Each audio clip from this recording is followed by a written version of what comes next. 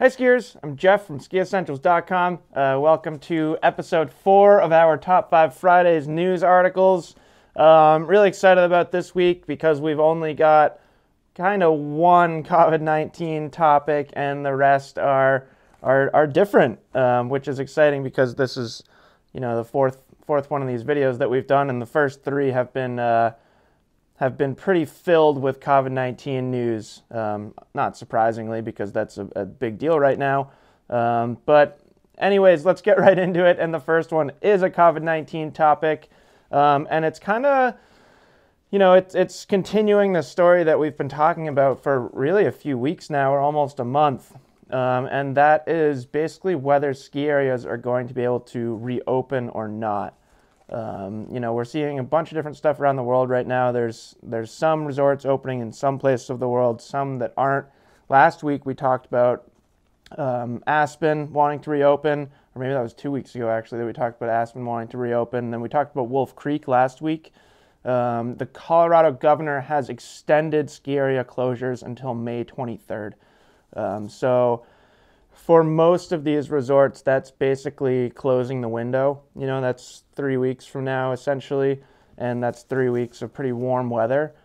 So pretty unlikely that they're going to be reopened. There's a bunch of different stories on this. The ones that we're looking at today, Aspen Times, Denver Post, and then also Oregon Live, which I'll get to. But one of them in particular looks pretty closely at Wolf Creek, which I thought was really interesting because they did get approval to open from May 1st to May 10th. But the problem was, even with this, they got approval to do that, but they weren't able to get that 10-mile radius restriction lifted, and there just weren't enough people close enough to go skiing. So pretty interesting. I definitely encourage you to read more about that if you're interested. And then Oregon Live, we're jumping outside of Colorado for this one. But Oregon resorts have been given the green light to reopen. So we expect that Mount Hood will reopen. I have quite a few friends out there, like Jeff Curry, who helped develop the line Blade. I saw some posts from him recently that he's pretty excited to get back on snow. So it'll be interesting to follow that and follow the developments with that. I was out in Mount Hood last year with K2 and had a blast, so I'm kind of thinking in the back of my mind maybe I can get out to Mount Hood this summer again and maybe do some ski testing or some filming out there or what have you. But COVID-19 developments, ski area closures, opening, it's all interesting stuff. Definitely take a look if you want to read more about it. And that's pretty much it for COVID-19. So from then on, the topics are a little bit lighter, with one exception, I suppose. But it's still not like COVID-19 level negativity, so to speak. But next up, we have U.S. ski team. U.S. ski team, announcements or invitations have been sent out. So this is really fun. I get kind of nerdy about stuff like this, but it's really fun to see who's named to the U.S. ski team. They do it pretty much around the same time of year every year, and they have like their premier team and then rookie teams, and it's really interesting watching people, the young guns get named to that rookie team and watching them kind of climb the ranks and watching their careers progress. It's been really fun for me. I have a somewhat of a competitive ski background myself in slopestyle, freestyle, avenue, so that's kind of what I focus on myself. But we've got links to basically everything. So whether you're interested in the alpine team or the freestyle team or the free ski team, check it out. You can see all the links. Something that I thought was really interesting is there's a huge range in ages on the U.S. ski team, and you have to kind of go. Actually, I bet if you stuck within racing, it's the same range. But you've got like 18 and 19-year-olds. And then you've got Steve Nyman and Ted Ligety.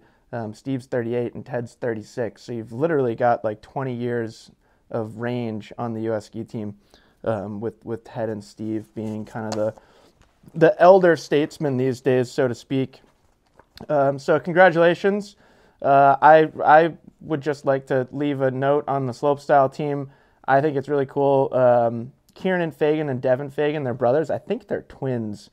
Forgive me if I'm wrong about that. But they both got named to the kind of premier slopestyle team along with Cody LaPlante.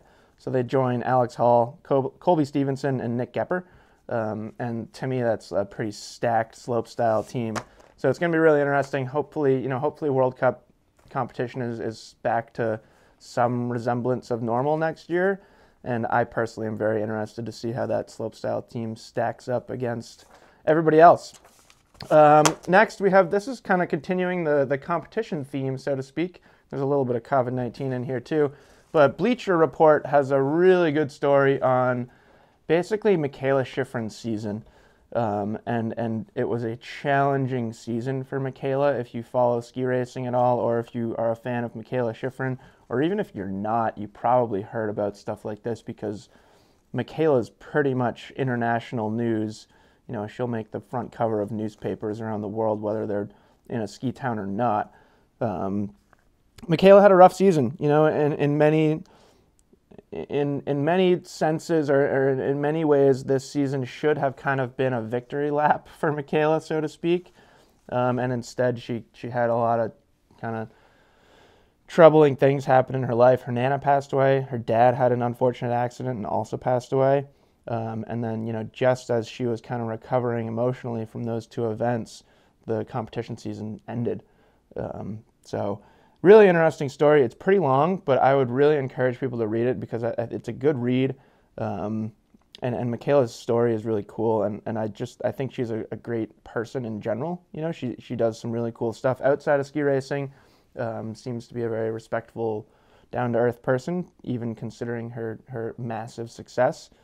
So check that out. And it talks a lot about her relationship with her mom, which is kind of one of the key elements to her success, and I think her not only as a ski racer, but her success just as a human. So check that out. We're big Mikaela Shiffrin fans at Ski Essentials. And then last one, this is one that I kind of found, or I found half of it, and Matt McGinnis, who writes Top 5 Fridays, him and I were kind of sending these back and forth all week. Few new uphill ski devices are hitting the market, or at least kind of throwing out feelers to the market. The first is from a company called Zoa Engineering, which is essentially a portable rope tow for the backcountry. And what you do is you use paracord, and you kind of like wrap paracord around a tree, and then you have this little handheld thing that essentially pulls you back up the paracord. So the idea is, you know, if you're going out in the backcountry and building backcountry jumps or anything like that, instead of setting a boot pack and making yourself exhausted by just hiking a jump over and over again, which I can say from experience is absolutely exhausting. In theory, you can kind of set this up, and all you have to do is, you know, you have to bring the little thing down with you, but then it'll pull you right back up instead of hiking or skinning or walking back up. So I think that's pretty cool. And then there's a Kickstarter campaign for another similar product called Tow Pro. To me, it looks less portable, not necessarily permanent, but let's call it semi-permanent, I guess. But this, it looks like the cost is going to be a lot more. In fact, I think it's right around $5,000. So that's pricing some people out for sure. But this to me looks like a great option. Say if you have like a local town organization or a local free ski freestyle club, you know, if you're looking to set up kind of a rail park or just like a slalom practice course or something like that on like your local slope, I think something like this, I do think there's a market for it. I don't necessarily think it's a individual consumer market. I'm sure there are some people out there that'll be able to justify the $5,000 cost and get one for personal use, but I could see this being really cool for organizations. I coach part-time for a company called Green Mountain Academy here in northern Vermont. You know, I could see us utilizing something like this if we were able to set up an airbag or a little jib course or something like that.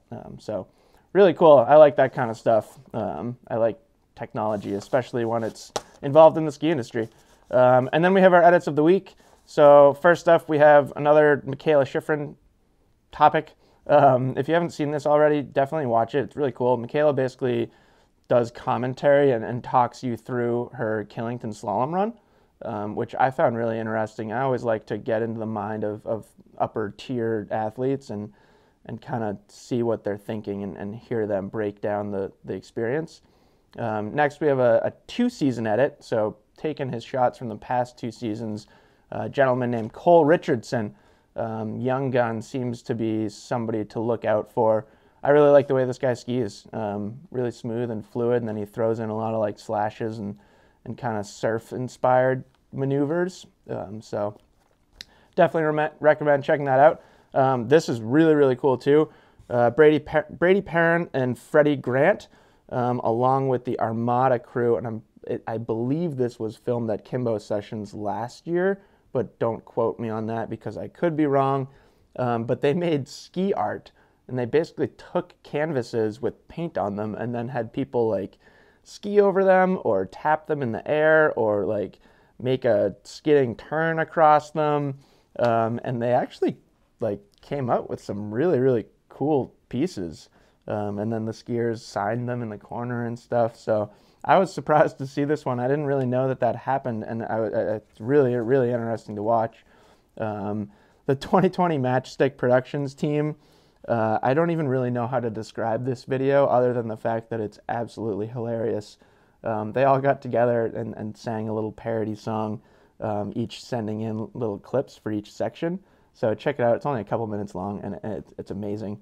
And then if you remember Taddy the snow skating cat, we get some backstory on Taddy the snow skating cat, and it's a pretty heartfelt backstory. I actually didn't realize this, but Taddy's owner broke his neck in what is a somewhat famous, like, not car, but kind of dune buggy distance jumping accident.